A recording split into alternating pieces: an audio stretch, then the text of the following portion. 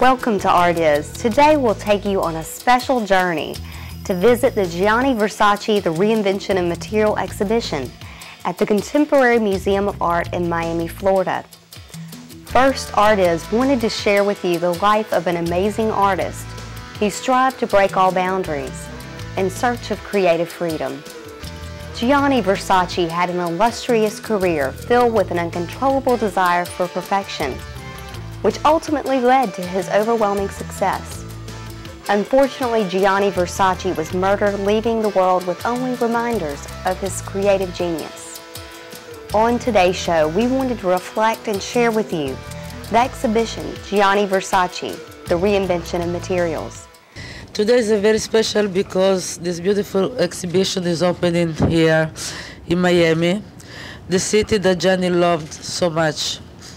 This show is really a way to say thank you to all the people here, the people who gave my brother so much inspiration, so much passion, so much energy. It is a chance for Gianni to give something back to a community that he adopted as his second home. The Versace family would like to thank the Museum of Contemporary Art, all its supporters, and especially Director Bonnie Clearwater for making this possible. Today, when you look at Gianni's incredible collection, I would like you not to think of them as creation of the past, but more as inspiration for the future. This is especially true for me and the many young designers and artists who are here now today with us. As you can see from his work, Gianni was fearless. He was not afraid to take chances. He was not afraid to change. And I know if he were today here, he would tell all of you, do not be afraid to be great. Thank you very much. I met Gianni Versace in 1983 because he saw an exhibition I had curated on Renaissance velvets, because I'm really only a scholar of ancient silks. He liked so much the velvets, and he made the right question, the one I'd asked myself years before when I decided to study textiles.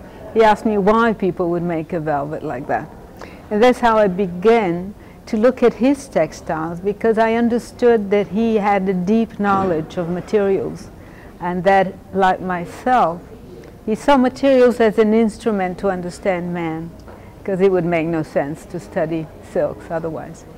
So although I only study ancient textiles, and I'm the curator of a museum that has ancient textiles at Fondazione Antonio Ratti in Como, I've done this, I made an exception. I studied his textiles from 1983 on.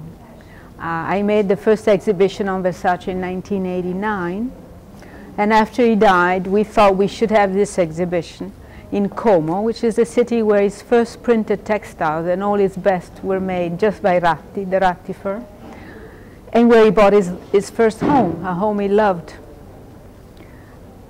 And that's why it's here. Miami is the other city where he bought a home, the city he loved, a city that has his colors, his understanding of material in general, his sensuousness. Well, he would ask the textile industry to invent things that he wanted. He would explain what he wanted, and they actually would try to do it. They would come back with the result. Often it wasn't enough. They would have to redo it. And he did that with woven textiles, printed, and most of all with non-textiles. He was fascinated with inventing things that were not the result of weaving. So metal, leather, but of course he used leather as if it were textile, just as he used silk as if it were leather. So his involvement was one of demand. It was a demanding. He would ask for certain effects, certain tactile and visual effects, and the makers would try to do it for him. We often had strong encounters. He used to tell me that I saw things in the pieces that he never put there. I would answer, if I saw them, he had put them there. And we always fought on this. that jacket over there, which is half in tweed and half in leather, I asked him why had he done that when nobody else was mixing the two, above all vertically. The mixing was often done horizontally. And he said, well, I wanted to make two things, and I got so tired I couldn't decide, I made one. Or the red dress with the pleats that is over there, that's become really a landmark in the history of fashion.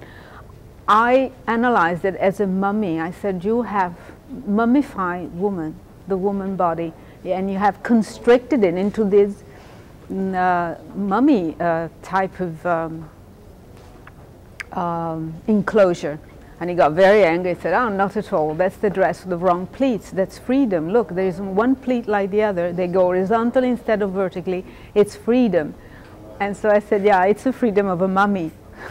And this was the kind of relationship we had. Not a smooth. I'm verbal. He was not. He was visual. We were complementary. We'll be right back to show you over 100 creations by Gianni Versace.